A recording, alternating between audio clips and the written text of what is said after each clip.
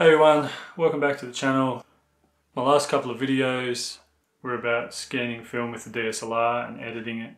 Today I'm going to show you the easiest way I've found to edit film with your phone.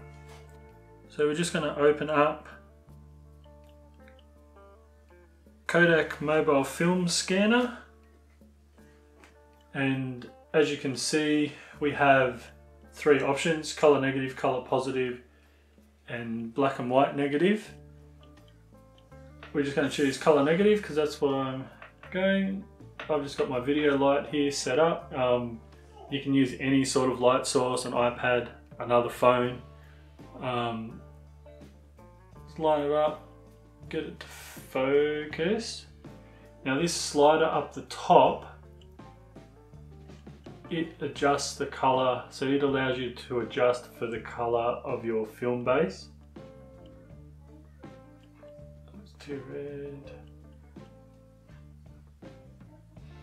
That there looks okay to me. Let's get it to focus. And then we snap a shot.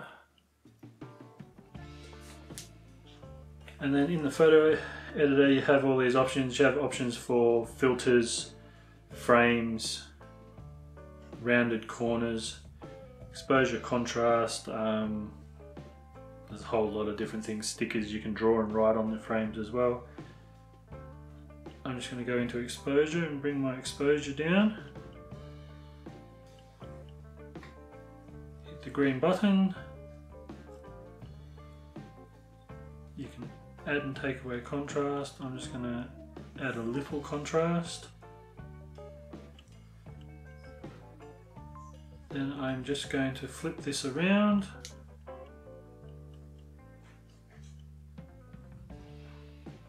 And we'll crop it 4:3. But I'm just going to leave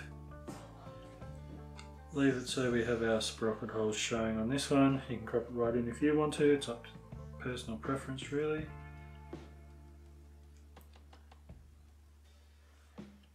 And tick OK. We can play with saturation if we wish. I'm not going to.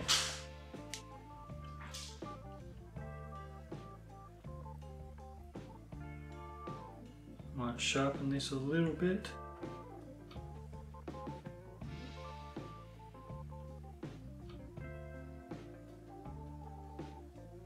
Just going to bring it down a little bit on exposure.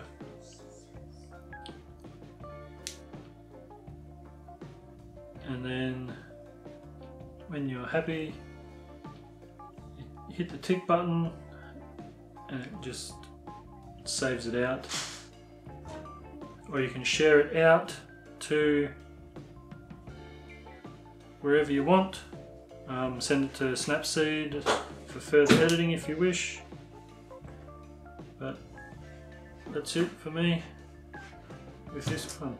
That's how easy it is to scan some film on your phone. One thing I wish that app had was a way to control your exposure when you took the picture. It doesn't, it's just an auto thing.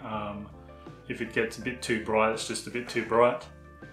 But apart from that, it's just really easy to use. I normally use it just to have a quick look at my negatives after I've developed them. I wouldn't say it's good enough to use as your main method of scanning film,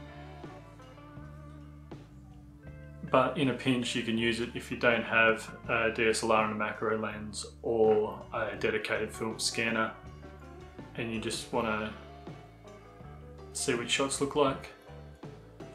Anyway guys, that's it from me. Thanks for watching and I shall see you in the next one.